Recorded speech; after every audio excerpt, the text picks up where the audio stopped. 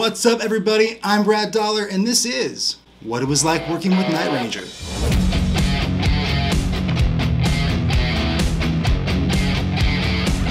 What's up, everybody? How's it going? I'm Brad Dollar, and welcome to my channel. It's great to see you. Today, we're gonna do a little storytelling. We're gonna do a little time traveling and talk about what it was like working with the one, the only rock sensation, Night Ranger. Night Ranger usually gets associated with like hair metal and like rock bands from the 80s, and that's definitely true. But they've also had an impact on pop music over the years. If you've ever played Grand Theft Auto Vice City, you've definitely heard this band. And if you've seen that new movie Air that's out on Prime about the Michael Jordan Nike story, they're also featured in there, which, by the way, I got my J's on for you guys, for you sneakerheads out there. Okay, to get my 80s going for you, which is basically what this band embodies. Is just some of the best pop rock sensibilities of the 80s. Whether you know you've heard this band, you've probably heard this band. So without further ado, let's get into this whole story. And if you haven't by now, I'd really appreciate if you hit that like button and hit the subscribe button. I'm a little channel, but I'm trying to grow this thing. I'm trying to reach more of you. I got a lot of stories. I've worked in a lot of records, and especially some situations like this where I worked with the band when I was really young. I've learned a lot and keep drawing from those. Maybe you'll pick something up from this that'll inspire you to like spin off and do something different. And well, I've been yakking, so without further ado, let's get into it. I'm gonna drink some of this water. So the year is 2012. And around this time, I had been working with Bob Weir, the Grateful Dead. I kind of fell into being an engineer at the studio he was building called TRI Studios. And I've talked about that here on my channel and the amazing experiences that I had there that I still continue to draw inspiration from. And the whole essence of that space was that Bob was making records there and, you know, recording there and practicing there and rehearsing there, but a lot of times he was out on the road too, so there was a lot of like gaps in time for people to come in, and a lot of bands would come in and make a record and also do like a live performance because the space was set up to facilitate kind of like everything. There were hookups for cameras everywhere. We had a huge media rig. We had an editing room for video and like live streaming before it was just something you could put on your phone. We had like servers. The thing was like crazy. In addition to being like a full stage and a full like high-end analog recording studio with like tape machines and API Vision console. It was like the works. So bands would come in on tour like Night Ranger and basically make a record in front of people and kind of just capture all of that content, capture those special moments, and do it in this really cool space where it sounded great, was really easy to get the sounds that they were used to, and then make something really high quality they could share back with their fans. So that's kind of the backstory for like why they were there and kind of what happened and how Night Ranger even showed up at Bob Weir's studio and how I even happened to be there in the first place. So I was a staff engineer at the time. On the credits for this record that we're going to talk about, I was an assistant engineer, and just luck. Again, you got to back luck up with like showing up and being responsible and delivering good work and all that kind of stuff. But just right place, right time, and it was awesome to get to work with Night Ranger, having like learned a lot of their riffs when I just started playing guitar when I was a kid. People who got me into music, got me into like Bay Area rock and metal, like that was one of the bands I got shown. So it was really cool to have that moment actually getting to work with them. And backing up one more step to that. So once I was at Bob's, the whole reason we got connected with Night Ranger in the first place, and I'll just tell you a quick funny story I think is funny, was we bought Jack Blades, the singer and bass player's Studer tape machine. We're already in possession of Bob Weir's Studer tape machine, and we were looking for two. We wanted to do 48 tracks of analog tape, baby. That was the goal. And so we wanted to get another machine. This is before Reverb existed, so pretty much all you had was like eBay and Craigslist, and there were some like resellers, of course, like throughout the nation. But Jack Blades had a machine for sale, and it used to be the Backstreet Boys machine. It was like lived in Miami and like had a bunch of like tenure and history. It was just rad. Thing was well maintained. So myself, Mike McGinn, who also worked at TRI Studios, fixing a little, gremlins. It's all gonna be good. Something's always wrong. And AJ Santella all went on this adventure to Jack Blades' house out in like just, I don't even know, somewhere deep in the hills, winding in this rickety truck. I'll try to show some photos of it here. I could tell so many stories about this truck. My God, we called this the party truck. Wow. Okay, that's another video. We'll definitely talk about party truck and everything, but this truck was really special, and it always came with stories.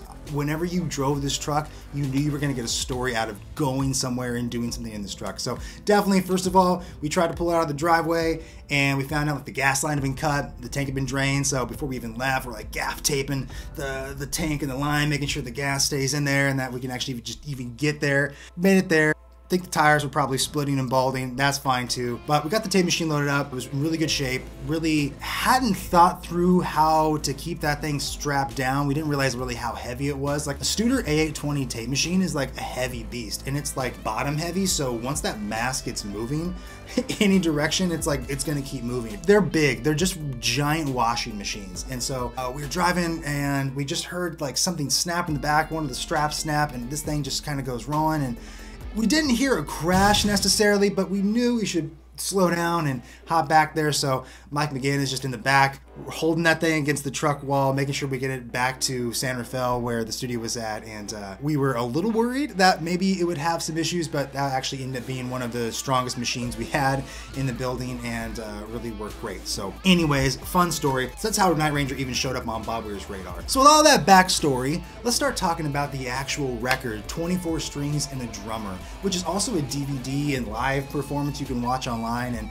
I'm actually gonna watch it here while I'm talking to you guys, because I think it can jog some memories for me that I'd love to be reminded of and share with you. And you can go back and watch this too. You can check it out on Amazon. You can watch the video. I think there's some like links on YouTube. You can watch it as well. But it streams on Spotify and Apple and all those things like that. So definitely check it out. It's a cool record, and I hope that once you hear about how it was made, maybe you'll want to go take a listen. So big thanks to Night Ranger for making this possible for me to even be able to like talk about this music, for having the experience in the first place. So thanks, guys. So the performance record concert live stream DVD is called 24 Strings and a Drummer, and you'll see that it's a bunch of stringed instruments and one drummer. And if you're into like the MTV Unplugged kind of vibe, if you've ever seen like the Nirvana Unplugged or anything like that, like this is totally like that, where an electric band is taking something that's definitely electric music and playing it acoustic. Now, good songs always stand on their own acoustic. Most great songs start acoustic on piano or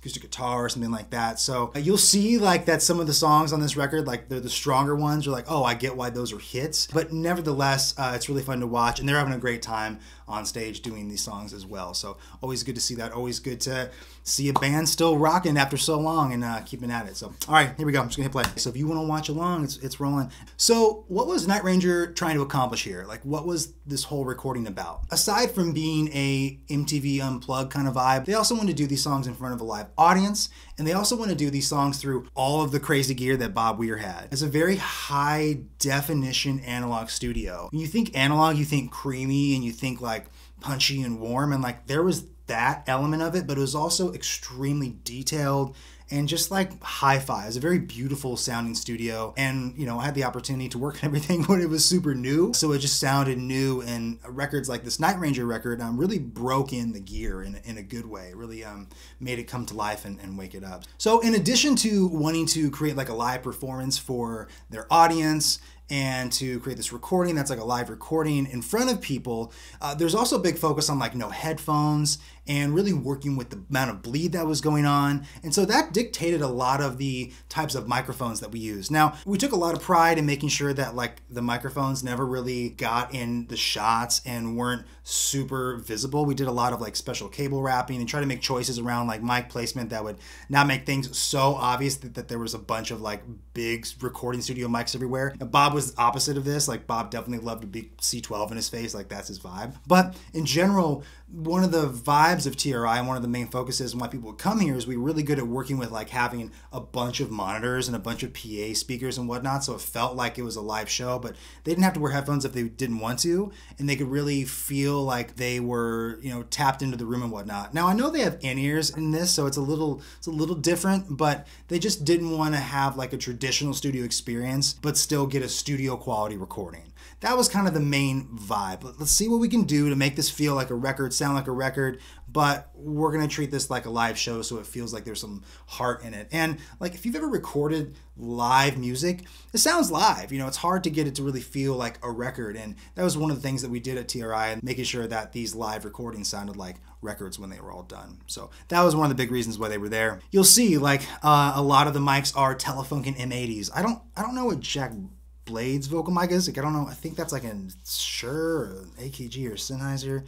I don't know. Drop in the comments if you know what Jack Blades is using on his vocal mic. I will look up and see what that is. But everything else is a Telefunken M80, which is a great vocal mic. I got one here. This one's real good. Got one here. These are awesome.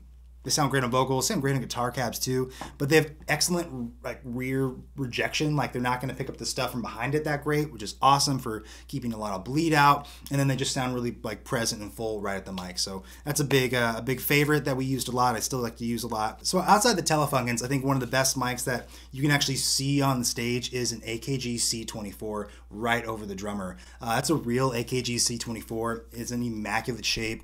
And using that thing as like a stereo overhead will always be beautiful sounding. It captured the full sound of the kit. I mean, there's definitely close mics on this kit you'll hear in the recording, but all of that overhead image, all that overall kit, that's that C24. I'm sure we ran it through the API. I'm sure that's the preamp. We were pretty light on overall compression going in. We always ran stuff through the sauce, but like that's the sound of just like that mic and like everything working together really harmoniously. So that's probably my favorite mic that we used on the stage and we used a lot. There's probably also some AKG 414s out for like the audience sound. And we used, again, Telefunken 260s on the acoustics as well. I think we took some DIs too. We always did just like safety, but those Telefunken 260s are killer tube small cap condensers and one of my favorite all-time acoustic guitar mics. So really cool to see that here. All right, some of the other gear we used outside of the microphones in the actual control room, and I don't think there's any like visuals of the control room in this live performance. I don't know if you have the DVD, is there like special footage? I don't know. But the console that we used is an API Vision, 48 channel Vision, amazing sounding desk, like super clean, tons of headroom, punchy. Like API preamps sound really good and they're my favorite, but like inside of the console with that much voltage running through it, that thing was so juicy, so good. And you're really hearing that loud and clear. That's coming through on this recording for sure. That's the sound of an API. We also ran everything through the Studer tape machines on input. Now, we thought we were going to pull tape for the session, but after we got into it and after we got through rehearsals, we were like, this is going to be like a ton of tape to even like get all of this. So these recordings are actually done like with the Studers on input, back into the console, and then back to Pro Tools. So there is some analog sauce. Some of Jack Blade's machine made it on here, but we didn't use tape. We tried. That would have been awesome, but I totally get why we use Pro Tools, but it's very analog in its essence nonetheless. Cool. So I think that's about all the gear. You'll also see in a lot of these shots, you'll see like the live sound setup as well. There's a really rare Crest Gamble live sound console in the back of the studio, and you'll see the one and only Chris Sharuki running it. Rest in peace, Sharuki, amazing monitor engineer, road manager, stage manager, passed a few years ago, great human. You'll see him in a lot of these shots running that back desk, but that thing sounded awesome. One of my dreams someday is to get that desk or one like it, because they are recording ready. The preamps, the EQs, the headroom in those live sound consoles are amazing. And so that's what they use inside the room, and it makes a difference. Like that's not a Mackie running the sound. Oh, boom, the sound in the room. I couldn't forget this. All right, so I totally almost forgot this, and this is probably the coolest, best, and most important piece of gear when it comes to the surroundings of making this record possible, and that is the Meyer Sound Constellation system that was installed in Studio One, is installed in Studio One at TRI Studios. And basically what that is a room modeler inside of an actual room. So like it would just make whatever space that you wanted to hear inside that space. So you wanted to be like a big cathedral. It sounded like a big cathedral, and not fake, like you just had like a reverb unit running. It sounded like psychoacoustically, like the space got bigger, like the ceiling got bigger, the walls got wider. And conversely, like when you'd make a smaller space, like it would suck in and everything would feel like the room itself was very small. Now with the Constellation system off, the room was like dead, dry, like no life, just like there's nothing in it, like almost, I don't want to say no reflections, but just kind of the room itself just kind of sounded like cardboard, just to be honest with you, just like cardboard.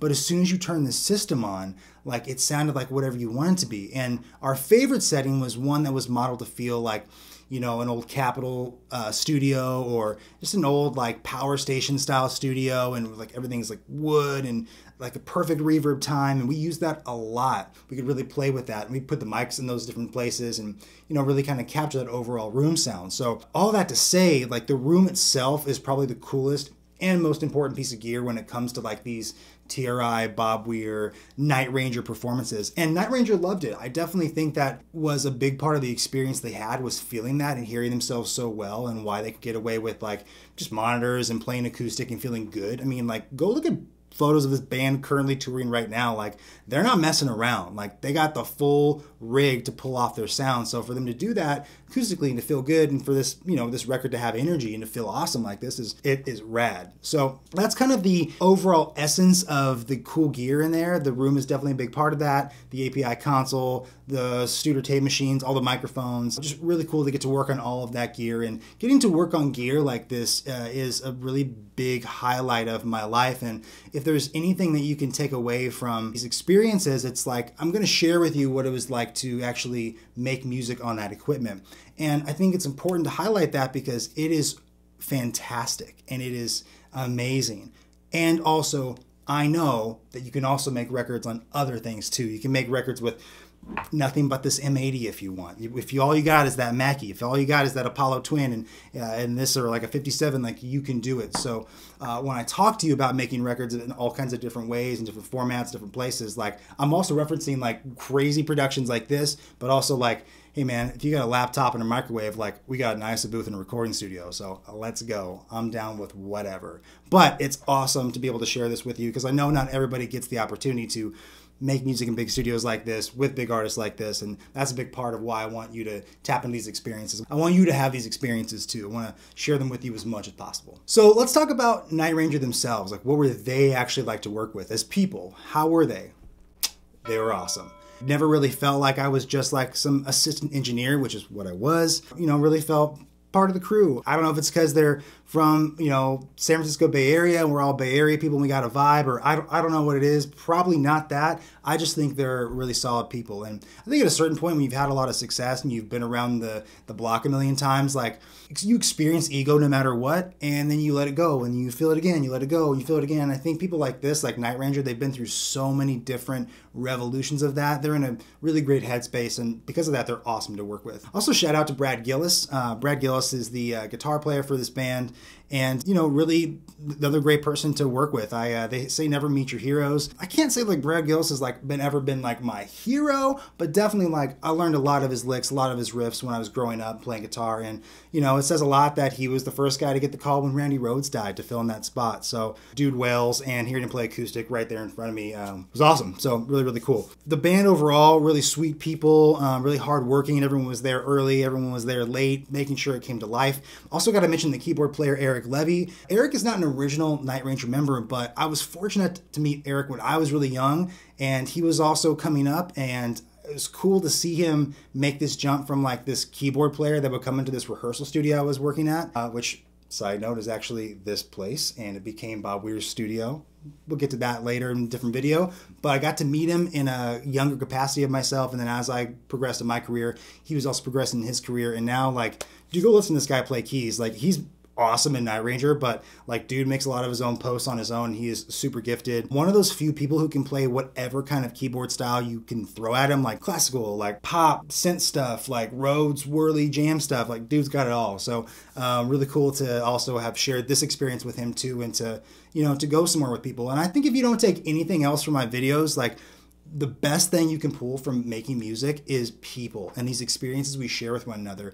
Yes, the songs matter. Yes, it matters to get stuff out in the world and share our art with one another, but making music together and having that human connection and building those relationships, that's the best part of it. Like getting to meet people and grow up together and then see like where their music goes and how they take off. That is the absolute best part. People are the best part of making music. And so, you know, being able to do this record with Eric all that time ago and seeing him still just killing it now is really great. So I could talk for days about what it was like to work with Night Ranger. I got to spend nearly a whole week with the crew making 24 strings and a drummer, but we only got so much time in a video. So thank you for watching. I really hope what you can take away from this is the goal of making music is to really make it with people and really see what it's like to put your heart into making music for people and with others. And I know a lot of us, we have to make music on our own spaces, and we're alone a lot of the time, but make records with as many different people as you can, and, you know, have some goals of people and artists you want to work with. You know, when I was 12 or 13 years old,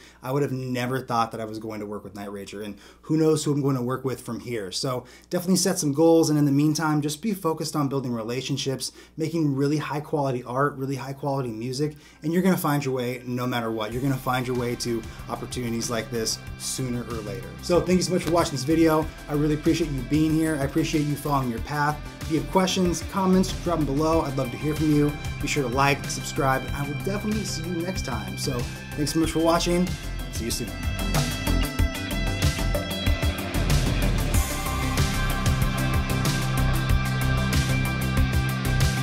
Disclaimer, I'm just a nerd.